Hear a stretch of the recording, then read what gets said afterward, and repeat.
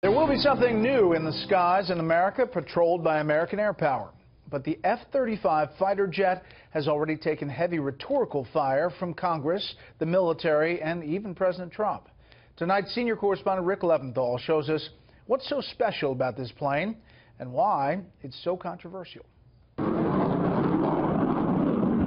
The F-35 is the most expensive military weapon system in history, with a price tag of roughly $100 million per jet, on top of the nearly $1 trillion already spent on research and development. The Air Force, Navy, and Marine Corps plan to buy nearly 2,500 of the aircraft from Lockheed Martin.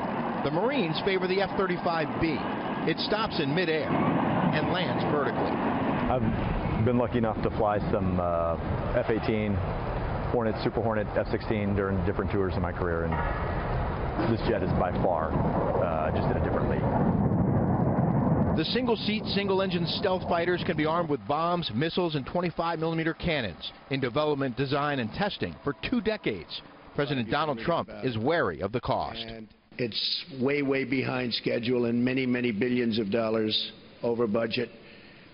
I don't like that. Lockheed Martin got the message and squeezed $5 billion out of the program. These doors open, and those help to provide stability for the aircraft. Lieutenant Colonel Chad Vaughn is commanding officer of the Marine Fighter Attack Squadron at Air Base Yuma.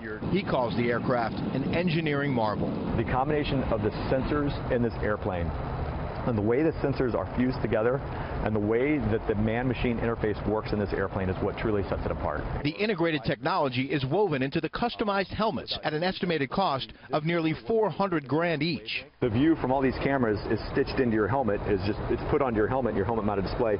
So when you look down with the DAS on your helmet, you see through the bottom of the airplane. So it's automatic. Wherever you point your head, exactly you'll get the view of the camera. That particular camera. So as you look, it's just going to automatically bring in that other camera from where you're looking. And pilots say the Lightning II deserves its name. As soon as you're putting the throttle forward, I mean, you're getting a kick in the pants, and it's You tell awesome. me it's fast? It's fast, and it's good, and it's smooth, and it's very responsive.